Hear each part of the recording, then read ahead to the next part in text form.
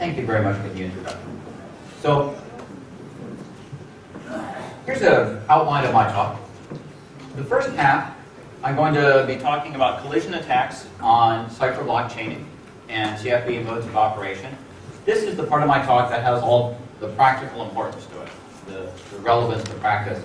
And then the theoretically interesting thing comes later with the impossible plaintext cryptanalysis, right? So there's both, but they are a little separate. So I'm talking about block ciphers today, and the block cipher will have two inputs, right? A key and a plaintext, or the ciphertext if you're doing decryption. And so I'm going to be focusing on the number of bits in the plaintext, which I'm denoting as W.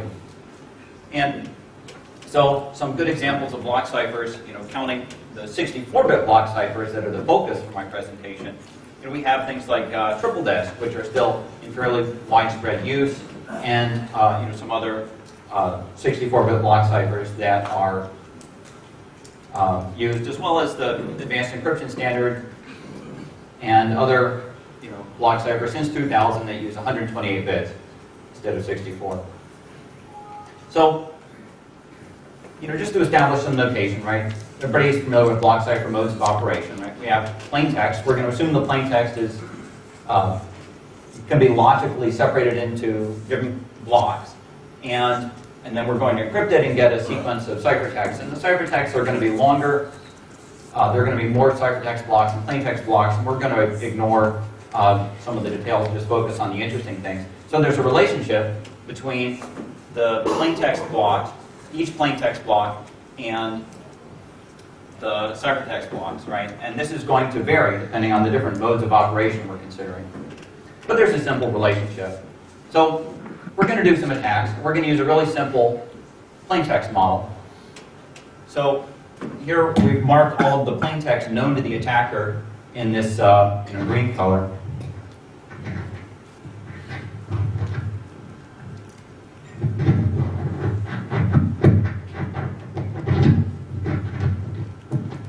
I'll just hold on to this. So the attacker is going to know all of the parts of the green blocks and then none of the parts of the silver colored blocks in this presentation.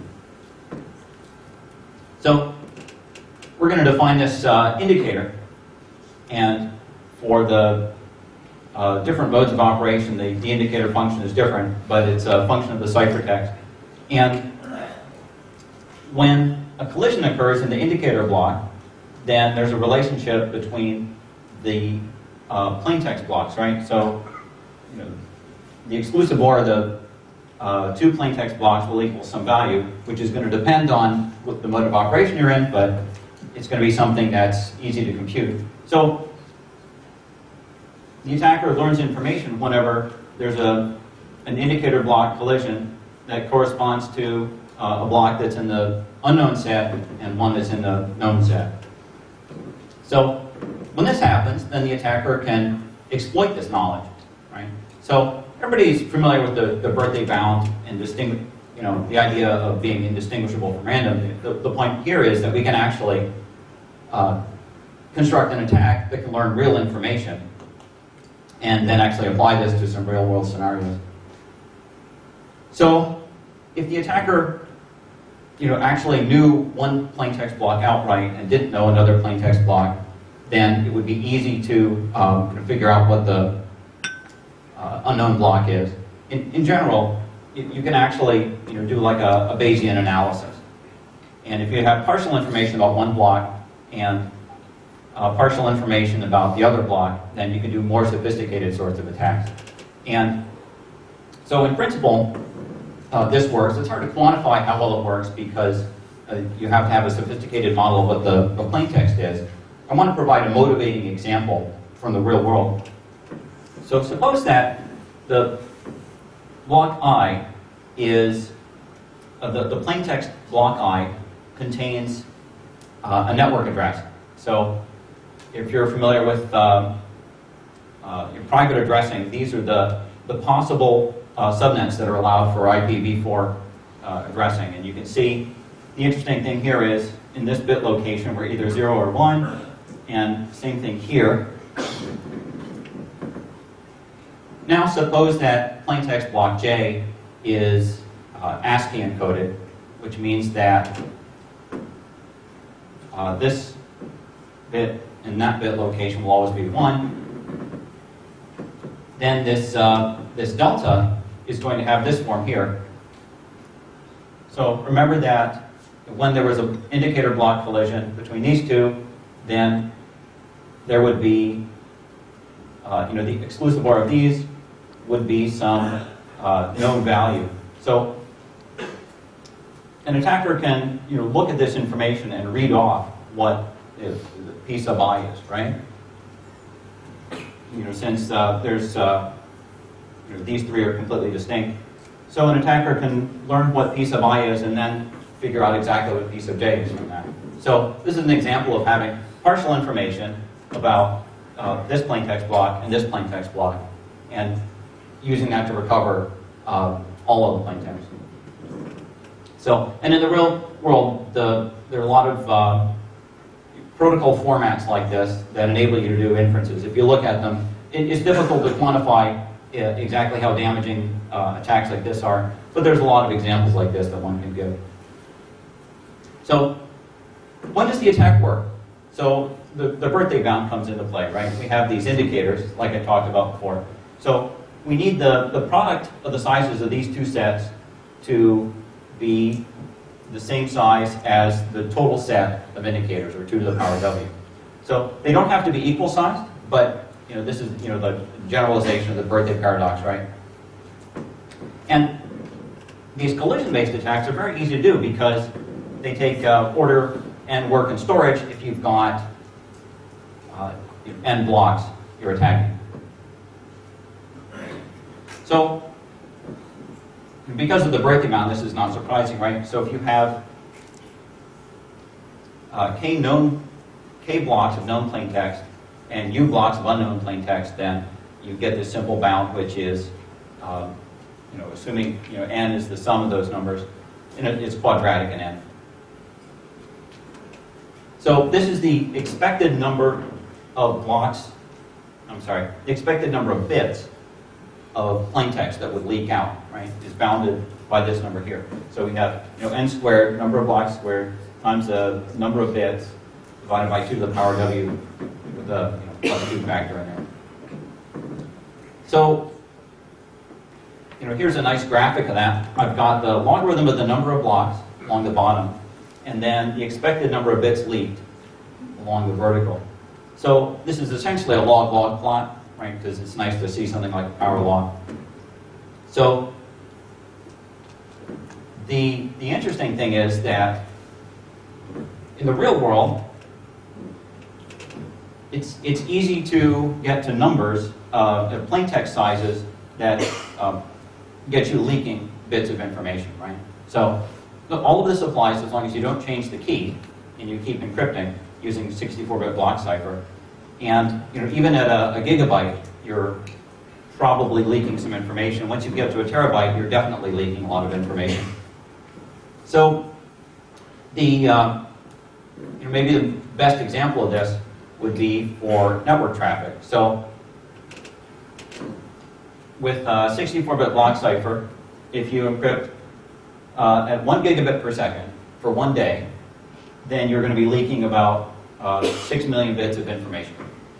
So why is this interesting? Well, triple DES is the 64-bit block cipher, and there are a good number of encryptors on the market that support gigabit triple DES. So it's entirely possible that people haven't gotten the word yet and are still doing this, and they should stop. So, the advanced encryption standard, or any other 128-bit wide block cipher, at a gigabit per second, there's a 10 to the minus 3 chance it's going to leak a bit of information, right? So, roughly speaking, this highlights how much better 128-bit block ciphers are for modern data rates and data sizes. So, if one were using a 64-bit block cipher and wanted to mitigate this, then the first thing they do would be, let's limit the number of blocks we encrypt under any distinct key. So you can rework the equation that I showed earlier to say, well, okay, but I realize if there's some total number of blocks that I'm going to encrypt, I can figure out how much can I rekey if I don't want to leak information. And so an example of that would be, if you're going to rekey every million blocks, then the most you could encrypt would be 2 to the 40 blocks, right? So this is an inherent limitation of this size cipher, and 2 to the 40 is great for really constrained environments, but it would be completely inappropriate for something like the the gigabit encryption example.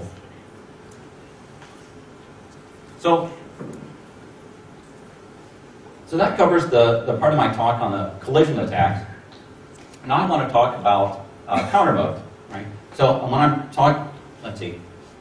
when I say counter mode, what I mean is where we're encrypting a counter. Here we have the ith plaintext block is being encrypted with a block cipher. We're neglecting the key in the notation because it's not important for the attack. We're assuming it's fixed. So we're going to encrypt the counter I, and then exclusive OR that into the plaintext to get the ciphertext. So there's no random knots here, and there's no opportunity for a collision that's going to directly leak information. So, using the definition of indistinguishability, counter mode and CVC both have the same level of security, but in practice, actually, counter mode, attacking it is different, and it's actually a bit harder to attack. But let me go through the example. It is possible for an attacker to learn information about plaintext from counter mode when you go beyond the birthday bound. So let's assume we've got two different blocks, I and J, of plaintext that we've encrypted. We also know that the encryption of I is distinct from the encryption of J, right? From the invertibility of the block cipher. So we know that this plaintext block is not equal to the exclusive OR of those three other values. Right? So it's a very small amount of information, but we know that, and we can build up an attack out of this. So what we want to do is extend that observation across multiple known plaintexts. And so here we've got, again, we're showing plaintext blocks up at the top. We have a set of known plaintexts here. So on this row, we're showing the different blocks that were exclusive ORing into the plaintext. In other words, this is the encryption of I, where I would count the blocks along here. We're assuming all our known plaintext is bunched up just as to make the diagram a little cleaner. So we're going to define this epsilon. Capital epsilon is the set of these blocks here that correspond to our known plaintext. So we can extend that observation we made earlier across this set of known plaintext blocks and say, okay, what information do we have about, say, this plaintext block, right? So we didn't know any information about it in advance, but we know that if you take any of these values and exclusive OR them with that, that's the value that this will not be equal to, right? So the plaintext block will not be in the set of capital epsilon exclusive OR with that ciphertext block. So now we're getting somewhere, right? We're composing some information about this. Let me talk about a slightly more sophisticated model of the plaintext that we'll need to use to actually make this attack successful. So here we have an example of 4 emails, right? They're all to bob@example.com. 3 of them are from alice@example.com. And 1 of them is from mailmaster. So we're going to define target values to be the thing that the attacker wants, right? In this case, it's the minimum bid and it's a password. This looks like a human-generated password.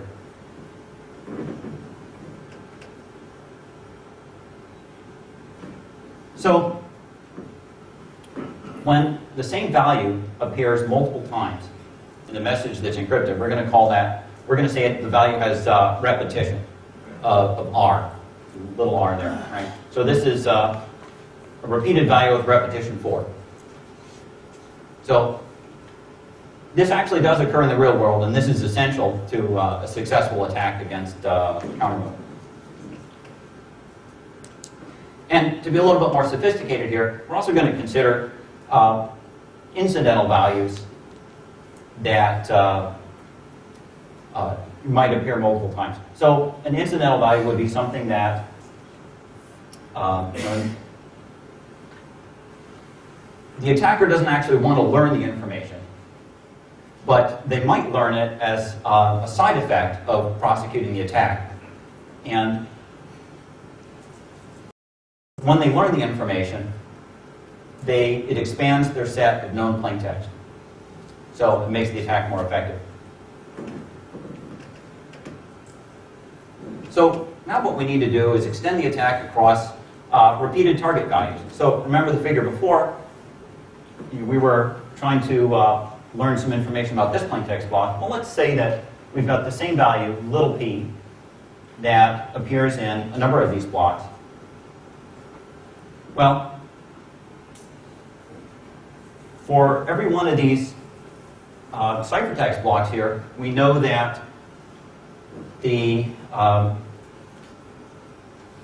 value of that exclusive OR with this is excluded from what this could possibly be. So for every time that this little p appears, we can exclude a whole big range of potential plaintext values.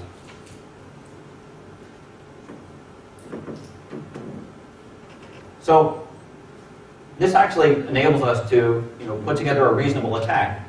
So if we have an unknown repeated value with repetition r and little s number of possible plaintexts, then we can actually exclude, we can make a possible attack here by excluding all of the possible plaintext until we've wintered them out and we just have one value that remains, and that's the value of the plaintext. So this actually works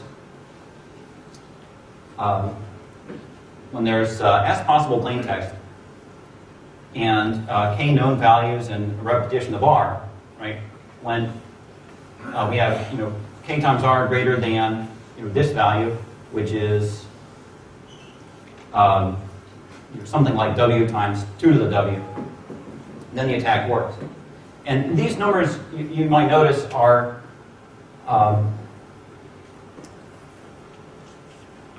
it's harder to do these attacks than it is to do the CVC attacks. And I'll go through the algorithms here. But first a heuristic on why does this attack work, right? And why does it work with this success probability? So what's the size of this set when we take the direct sum of the two sets, right? Of the capital epsilon, the capital G here. Well, if we assume that it's the k times r, which actually appears to be a reasonable estimate, then we can imagine that we're collecting coupons where little s again is the number of possible plaintexts, right? So we're doing something like a coupon collector problem here. So when we actually go to do this attack in practice, then what do we have? We have we could do a sieving approach and loop over the epsilon, the set of blocks that are the cipher outputs, and then loop over the different repetitions, and then we could just remove the exclusive OR of these from the set of possible plaintext. And then once we're done doing that a lot of times, then we figured out the right value. Or we can do something that's more like a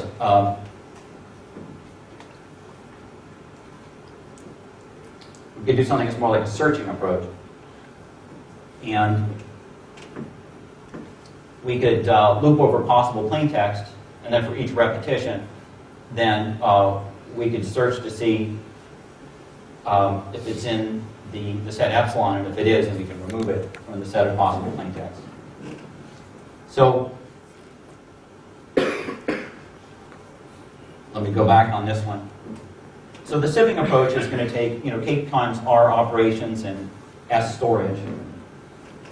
And the searching approach is going to take RS operations and R plus K storage. Right? So this searching approach has a little better on storage. So you can actually make a hybrid algorithm out of these, which is slightly better, because sieving is better when K is less than S. Right? And the searching algorithm is better otherwise. So the first few passes of the sieving algorithm will actually greatly reduce the possible plaintext set size. So you can make a hybrid algorithm, and you can run the sieving one first and then the searching one later. And then you can improve that by noticing that you can actually divide this set epsilon into two distinct sets and use one in one phase and one in the other phase. So it's possible to improve on that a bit.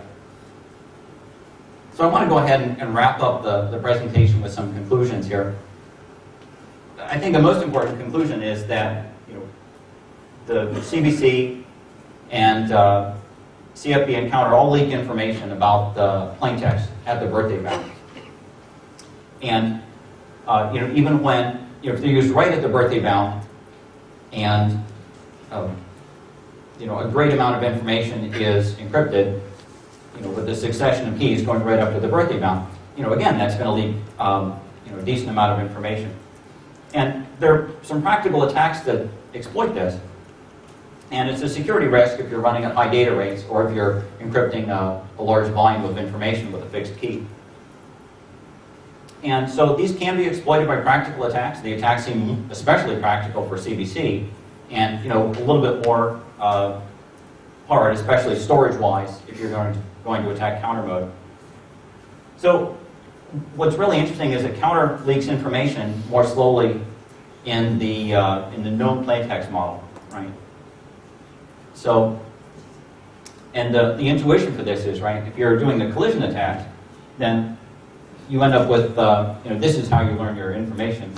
The exclusive OR of two plaintext blocks is going to equal some value. And if you're doing that same attack on counter mode, then what you're going to learn is that the exclusive OR of some values is not equal to something, right? So, this is a lot more information. The equality is a lot more information than the inequality. So that concludes my presentation, and I want to thank you for your attention.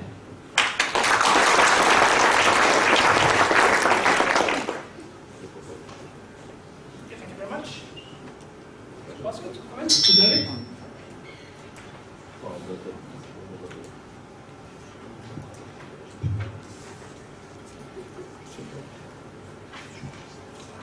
So I have one.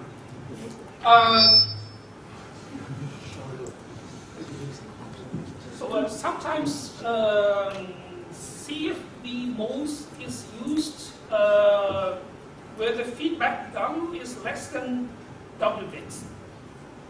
And I wonder how your observation changes if the feedback is shorter than the full block. So I haven't looked at that. I've been, to be honest, motivated by practice, and specifically trying to provide a warning on when you should not use triple dash, to be really honest. That's an interesting question about CFB, and I think what's also interesting is, I haven't, none of this work that I presented is discussed any of the more modern modes of operation, OCB or CENC, your encryption mode, which would look much better than any of these. So it's I think it would be interesting to apply this to some other modes of operation and see how well they actually fare, how plaintext recovery attacks work, not just indistinguishability. Dan, you have a question? It seems that the extra security you're talking about for counter mode is minimized if there are two choices for a plaintext for each plaintext block. That gives the minimum extra security for counter mode. To get the maximum security from what you were saying about equality versus inequality, you'd want the maximum number of choices for each plaintext block. So would you recommend compressing your plaintext in order to maximize the number of choices of each plaintext block? I'm not sure that compression is going to be an effective solution to. I don't think one should try to get security through compression. You could, actually, you could go to homophonic coding on top of counter mode, or something like that, right? Which would be a perfectly valid way to try to achieve better security here, right? So that there's, you could encode in multiple ways and add some redundancy that way.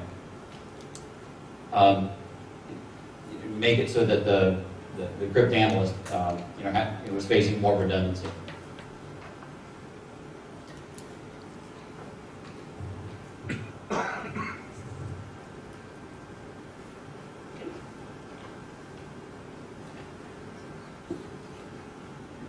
Other questions or comments? Okay, let us speak again.